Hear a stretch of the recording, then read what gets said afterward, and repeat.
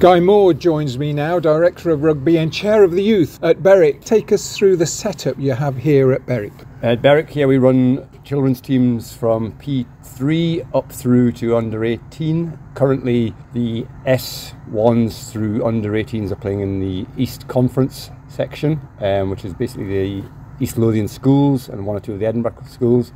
And the P groups play friendlies and tournaments in the Borders and up in East Lothian. So at the minute we're trying to encourage growth of home players, and hanging on to players and player retention obviously is a big thing at the minute in Scottish rugby. So we feel as a club that encouraging youngsters to come through the system is the best way to get players for the future. Do the schools around here actually play rugby, or is it soccer they play? There's a lot of football played in Berwick itself, and our DO, Dougie Hall, spends a lot of time in the local schools, primary schools and senior schools in the area. He has quite an area to cover from Glendale, which is in Wooler, which is 16 miles south of Berwick, up into Berwick itself, and the primary schools from Ford right across to Lowick. He visits them quite often, once or twice a week through the winter season. So the recruitment is positive then, to say the least. We attempt to be positive. He gets a lot of good feedback from the schools when he's there, and a lot of the youngsters come along and have a try and have a go at it, and we're a friendly club and we try to make it a friendly, encouraging game. It's about playing the sport, not winning, losing. That's not important. It's just about having fun. And what about the girls' setup too? Because they do play as well, don't they? They do, yes. That's got stronger over the last couple of seasons. Again, that's probably a lot to do with Dougie and his team there. I think they're running currently teams in the 13 and 15 group and the 17 group. They are slightly short of numbers, but the tournaments they attend, they tend to get players from other clubs and combine together so they can get a team together to play full matches. Now this is going to be a difficult question.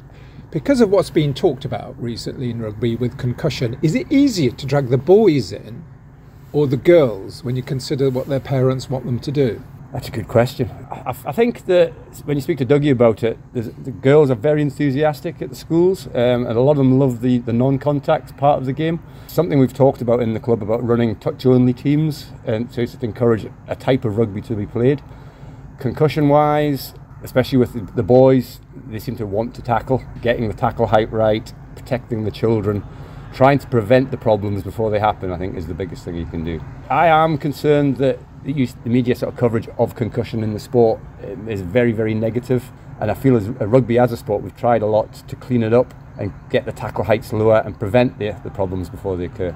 I suppose in the way the media can just bang on about a subject for a day or two, then they can walk away from it, and whatever damage is done is done. Is that what you're saying, really? Yeah, pretty much, yes. I agree with that statement. It's yeah, it's easy to create a problem. It's a lot harder to solve it once it's out there. Now, for mums and dads and parents listening, they want their kids to get involved.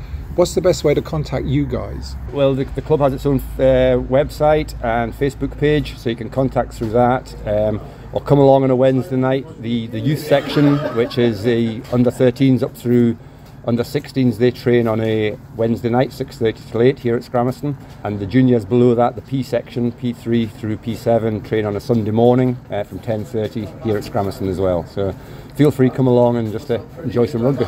They don't only just enjoy it, but there's a bit of discipline involved as well, isn't there, when they go back home? Well, you'd hope so, yes. There's, you'd like to think that they come here and they learn to be respectful, they learn the sport, and win, lose, draw, whatever, you enjoy the game and you go home with a smile on your face.